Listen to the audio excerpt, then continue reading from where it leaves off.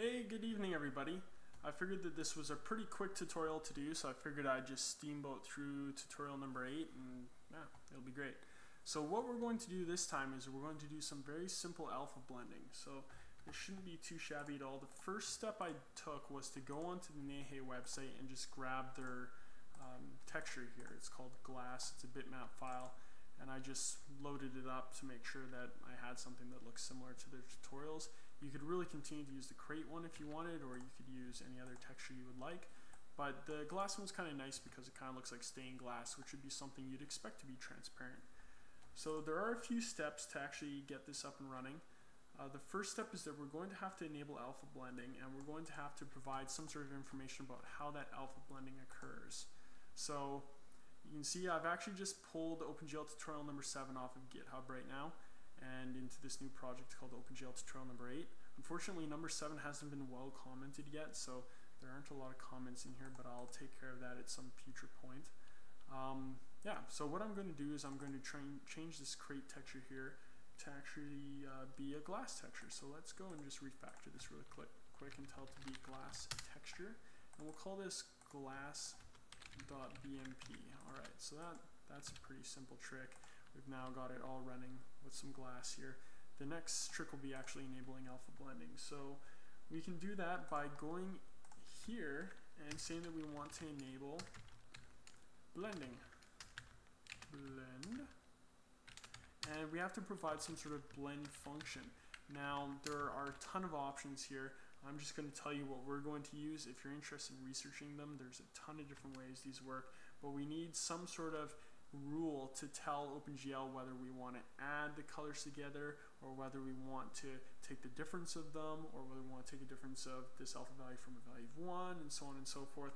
So what we're going to do is our blending factor source is just going to be a source alpha, and then our blending factor destination is going to be 1 minus source alpha. Alright. Now the last thing we need to do here in our enable disable blend function sort of stuff is we actually have to disable depth testing. The reason for this is because depth testing will stop any draw calls on any fragments that are behind any objects that have been drawn. Now the thing with transparent objects is that you can have objects behind a transparent object. And so if you have multiple transparent objects, you need to render them in the correct order and make sure that they all get rendered. So we're actually going to disable depth testing. So let's go and modify this a little bit so we're disabling depth testing. Alright, so that's all there really is to it for this code. The rest of it is in the fragment shader, where down here we've always supplied a, like whatever this texture 2D is. We need to modify that a bit so that we're actually just have some sort of static alpha value. So what I'm going to do is I'm going to use a vec4 with lighting times my texture 2D of texture and my UV coordinate, and I'm going to set an alpha value of 0.5. So every fragment that gets drawn will only have an alpha value of half. Alright, I think that's really it. We can go and load this up, and you should be able to see immediately that there is some sort of blending occurring. You can actually see the quads through this glass that are being drawn. Now there are a few little issues with the brightness of things due to the draw ordering. The only way to fix that is to actually order your transparent objects. So what you'd want to do is you'll want to order the transparent objects from back to front and draw them from back to front. But since this is one object, we can't really do that. We'll just have to live with it. Now what would be cool is to turn this blending on and off. So why don't we do that? That's pretty simple to add in here. I'm going to go and add a new bool for blending. Let me just see what I actually called it in here. I called it alpha, so let's try alpha equals true.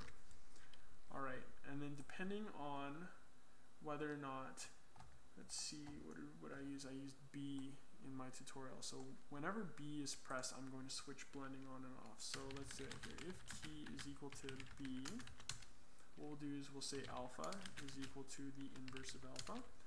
And if alpha, what we'll do is we'll enable blending, and we'll make sure to disable depth testing. So gl.disable, enable cap, depth test. Alright. Now, if alpha is not enabled, we have to do the exact opposite. So I'm just going to copy and paste that in here.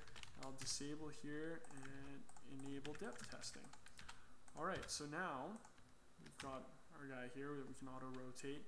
Now we can press B to actually enable and disable blending. And then we also have L for lighting and so on, so you can see what it looks like with lighting enabled and without lighting enabled. Or sorry, with lighting enabled and without lighting enabled. There we go. Alright, so that's all there is to it for this tutorial. Pretty short and sweet.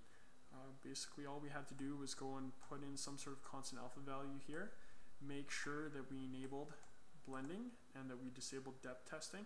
And just to show you what it looks like with depth testing enabled, let's just run the program really quick. You'll notice that you can't actually see any of the quads that should be back here being drawn, and that's because this face here was in front of those faces. It got drawn first, and so there was no draw calls to the other face there. Now, how come this face is visible down here? Well, that's because it actually got drawn before this front face. So it got drawn, wrote its values to the depth buffer, and then when this face came along, overwrote those values in the depth buffer. It still could be blended properly because this face already existed. However, this left face never got a chance to be drawn because it failed the depth test. So if we rotate around, you'll see all of a sudden it's visible. And then, once again, with depth test disabled, that's not an issue anymore. You can see that it went and drew that face, even though its depth value was behind this face's depth value. Alright, so that's it for this tutorial. I hope it was interesting, and as always,